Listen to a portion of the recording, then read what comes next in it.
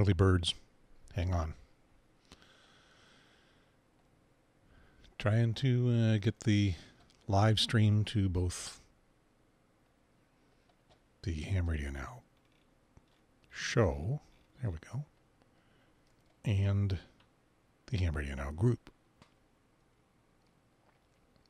Takes a moment.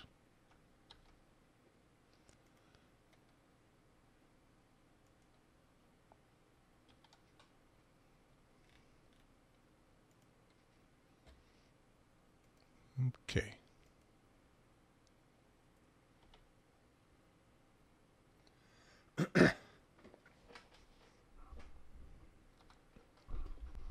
We're going live. Alert the media. Oh, wait. We are the media. It's dark here in the Ham Radio Now studio. Lights are off. Radios are off. One lonely light shining in my face. Most of the cameras are off. Just this one over my shoulder. See how dark it is in here. It's because this isn't a show.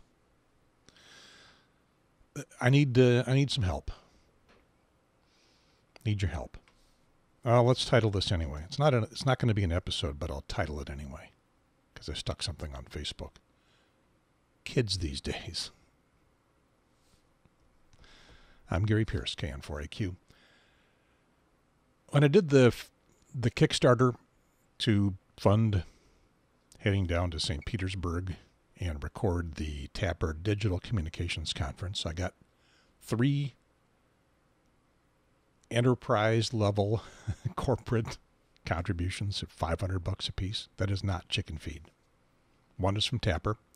One is from Chud. I got a response from Chud because he had been trying to tell me what he wanted to promote, and his emails kept failing to get to me. Something wasn't working. So it finally got to me. So the next time we do one of these, you'll hear a short message from Chud. Chud, I asked how to pronounce your name. It's a nickname, and I hope I've got it right. And if I don't, and you see this, let me know. All right. And the third was from that anonymous guy who wanted to still be anonymous, but his suggestion was spend a little bit of time encouraging hams to bring young people into ham radio by perhaps giving them a book. Not a bad idea. And I thought, in the first episode that I put online, I looked at some books in the ARL bookstore, looked over at W5YI, didn't see a lot of stuff that would be appropriate for someone who's maybe just dipping a toe into ham radio, just kind of whetting their interest. But plenty once they've gotten to the point of, well, I need to learn something now and get a ham license. So I thought what I would do is get online here, live, but I'm recording this for YouTube. Facebook doesn't allow me to send out a stream to YouTube as well as to Facebook at the same time. I'm not sure. Yeah, if I've got a YouTube stream, this is in Wirecast, in this this thing over here, my studio in a box. If I set it up in Wirecast and I set up a Facebook stream and then I try to set up a YouTube stream and I try to tell it to go, I get a warning box that says, Facebook doesn't allow sending something to multiple places. I don't say YouTube specifically, but to any other place. I guess it's not just YouTube. Anyone else, they want it all. They say, you can record, which I'm doing. Yeah, I am doing that. You can record and send it later, but in terms of being live, we want the whole thing. We're greedy that way. So, okay, Facebook. Not so worried about the live stuff anyway. All right, so a book. What would you recommend? Do you have any suggestions for a book that you think might whet the appetite of a young person? And by young person, I'm not sure what I mean. Teens, 20s, by our standards, even early, mid-30s as a young person. So I'm reminded that Mike 87. What's Mike Osman's call sign? 80NR, I think, is his call sign. He was giving his talk at the TAPR banquet at Dayton, not this year, but last year, and he said people would come up to him, congratulate him on getting into ham radio. We need more young people like you. And he said, how old do you think I am? He's in his 40s. All right, so I don't know what the young person qualification will be. I'll let you set that. So now, maybe it's not just a book. Maybe there's other ways to achieve getting young people interested in ham radio.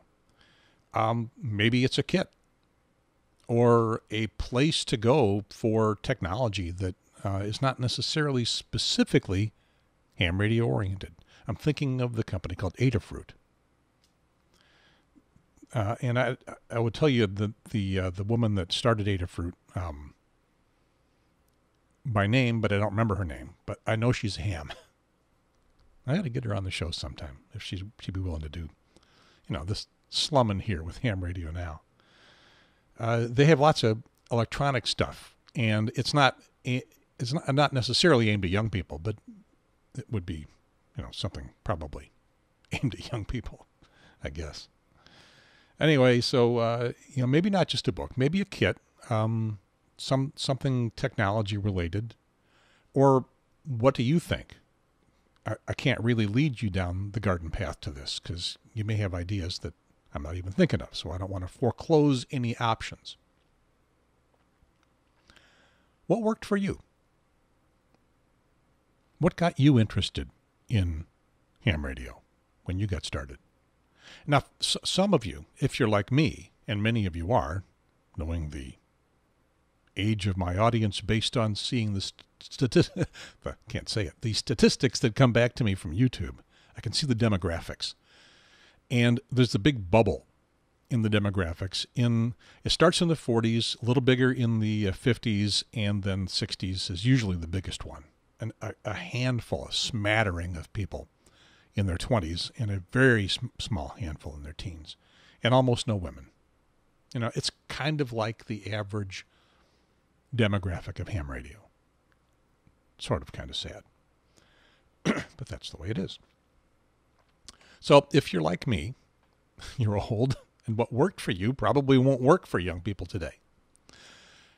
And I can tell you that I didn't need a book or a kit or inspiration. I'm not sure where exactly my inspiration came from, but the interest began when I was in my early teens, 12, 13 years old, in the early 60s, 1963 or so. It's very convenient to have been born at the very tail end of 1949, basically 1950. So my age and the year of any given decade overlap pretty well. It's kind of easy to figure out when things happen. So 1963 or so, 64, there was something that triggered my interest, or at least accelerated my interest. And it was getting the original Night Kit C100 walkie-talkie. And let me borrow my browser here for a second. See if I can get that up here.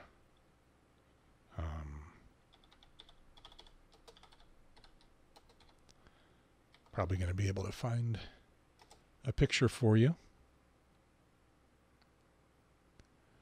Yeah, sort of. There we go. Yeah, it's this blue one here on the right. That's the, okay, we're out of control. How do you run this crazy thing? Yeah, this one here on the right. This is an old ad somebody put up on YouTube, and it's probably the one that caught my attention. I don't think this red one was available at that time. I think it was just this one. It was a terrible radio. It was a regenerative or super regen receiver which meant it heard the whole 2 meter, been a ham too long, heard all of CB, all 23 channels at the time. And it transmit on channel 7, one crystal, no options. So you would hear a lot of things, or you'd hear some things, and you might try to call them back, and that was useless because they weren't on channel 7, most likely. Channel 7 seemed to be the place that a lot of CB walkie-talkies ended up. So anyway, that was a catalyst for me. I had some interest before that in this kind of thing, or the walkie-talkie probably wouldn't have worked. So what could you do today that would be an equivalent? I suppose, an FRS radio, which is light years ahead of the C100 in terms of being a real radio.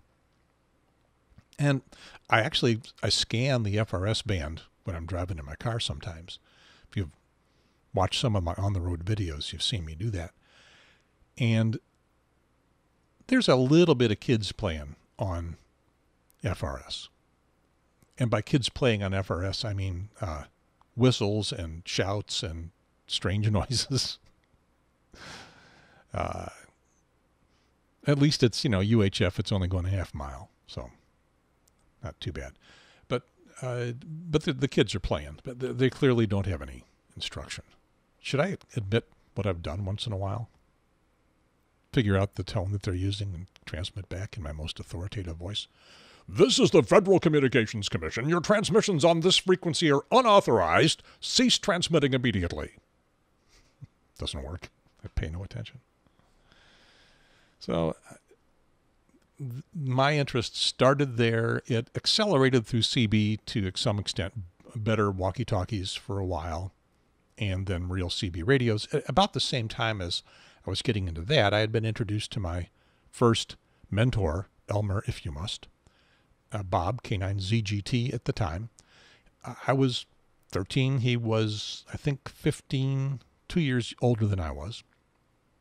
But he'd been a ham for probably from when he was 13. So he was about 2 years into it, and he had assembled a real ham radio station. I think it was an AM station, AM and CW. I think he had Hallicrafter's stuff, and sitting in a corner someplace, an old novice station. So when he interested me and my brother, Andy, who became WN9MAB, but a little before me, we sort of inherited Bob's novice station, a DX40 and it's a Heathkit DX40 and a Hammarlund HQ110 receiver. Pretty good receiver for the day. And that became the novice station that we used. And then when I upgraded to general, Andy's interest fell off. My interest soared, and upgraded to general and inherited Bob's DX100 to upgrade to a more powerful VFO capable transmitter. So all that pretty interesting stuff for me. Don't know how interesting it is to you. But I'm thinking a lot of you similar interest. So what I'm saying is that it just came to me.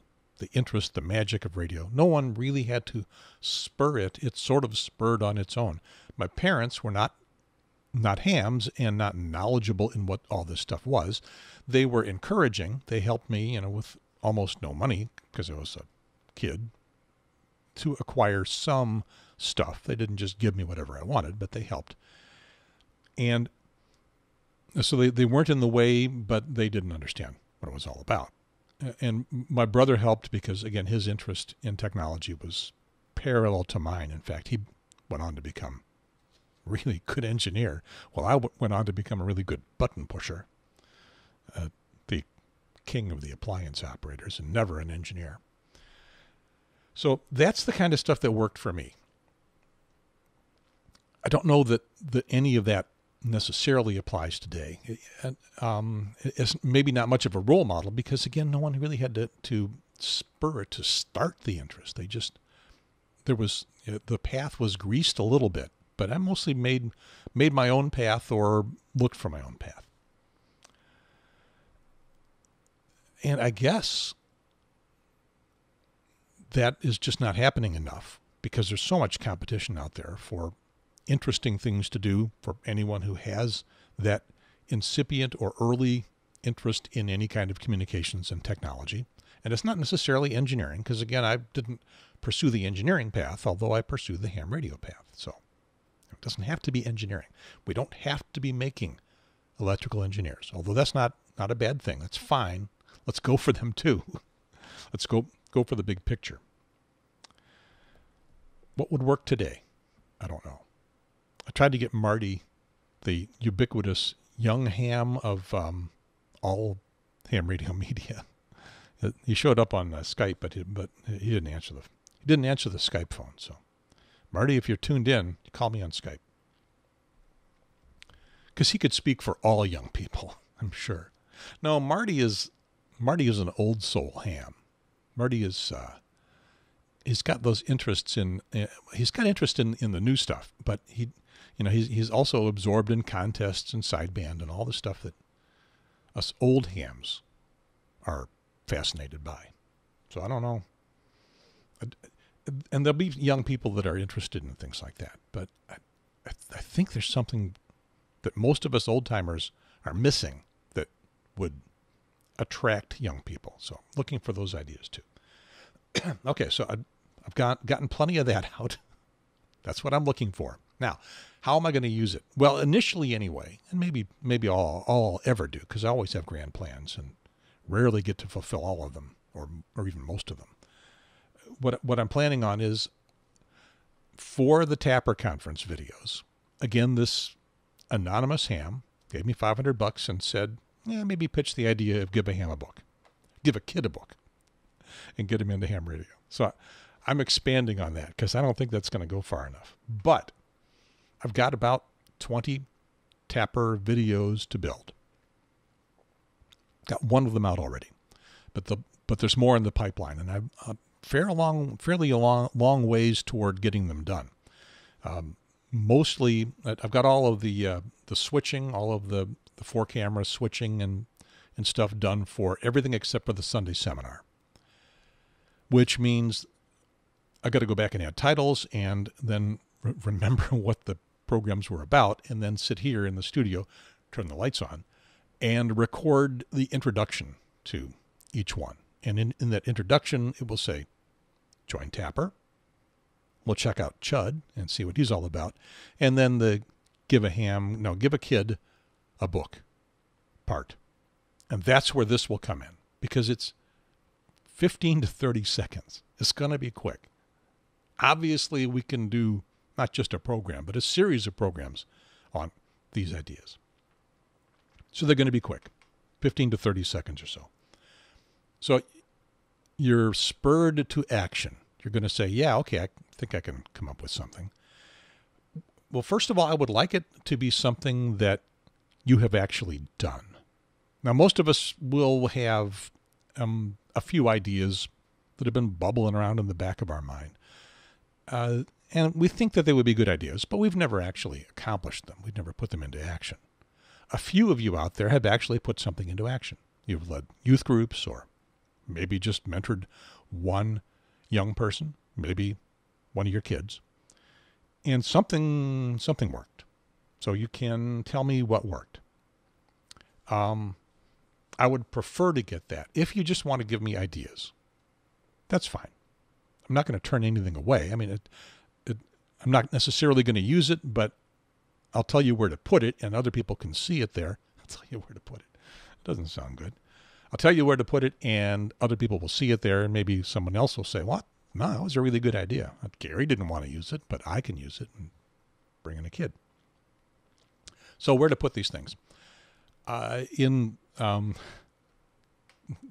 have been Facebook videos and YouTube videos that say, in the comment section below, and the people always point down to that. But that's the place. This will be on YouTube. I'm recording it. I'm recording it, so it'll go on YouTube. So in the Facebook comments, let's do it in the HamRadioNow group, the public group. Have I still got that up here somewhere? Yeah.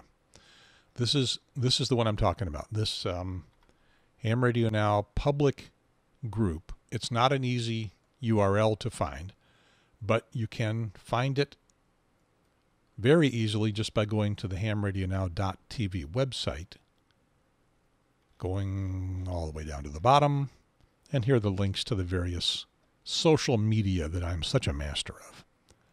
And if you click the F for Facebook, that takes you to the public group. I don't have anything that's pointing you to the page. Nothing on my calendar. Nothing is pointing you to the page. The TV show. Where does it say TV show? I keep losing the TV show part of it. It says it somewhere. Anyway, that's the one that says facebook.com/HamRadioNow. But it's pretty useless to me. So, because they keep wanting me to do things like this. Boost your page for $100. That is not going to happen. Okay, so just HamRadioNow.tv. Go down here and click the F, the Facebook thing, and we'll get you to the group. And then below this thing where it shows the live stream, and put in your comments. And then same thing on YouTube. This will show up on YouTube and put in comments down there below. Maybe make a video, little video of your own. 30 seconds. I don't want to have to edit these things down, 30 seconds or so. 30 seconds. Get out the stopwatch. 30 seconds. And tell me or show me or whatever. Point to links. If what you're proposing can be summarized in 15 to 30 seconds, but it's obviously got to take someone somewhere to go farther. So include the link or whatever, whether it's a website, a video, a book. Be sure to include what that is. One last thought. Not all kids are going to want to become ham radio operators. Not all kids. Surprisingly enough, as much as we all like it, as fascinating as it is for us, not all kids are going to want to become hams. Not even all kids who are in technology, although I don't understand that. But I've worked in a bunch of places, TV stations and production companies and stuff, and they had engineers, the real engineers, the guys that could really build and design and fix things. And some of them were hams, but most of them were not. Some of them under, I was going to say my sphere of influence, but a combination of me and my primary mentor through my television career, George, W9AUM. Hey, George, you watching? George Sliminski. We called him Slow-Mo. Not Shlomo, but Slow-Mo. W9AUM. He's the one that corralled me into the television business. And I'm very glad that he did. And so between the two of us, we encouraged a few of the other folks that we worked with, the engineering type folks, to get into ham radio. And there were a couple of other guys who were hams and a couple of the production companies that I worked at. But for all those people interested in communications and technology, we were a small minority. So not all kids, not even all kids with the bent toward some kind of technology, but some of them. And I think that the bottom line is they'll never be interested if they don't know about it. And if they find out a little bit about it, then maybe they become interested. All right. 30 seconds. 15 to 30 seconds. A little copy. A link to whatever the idea is where it's been successful. And I'm really warming up to this idea that you make me a little video. And I'll put it right in the show. You'll get your face on Ham Radio Now. Woohoo. Your lifetime's ambition fulfilled. Awesome. Comments below. Over and out. Jane, get me off this crazy thing.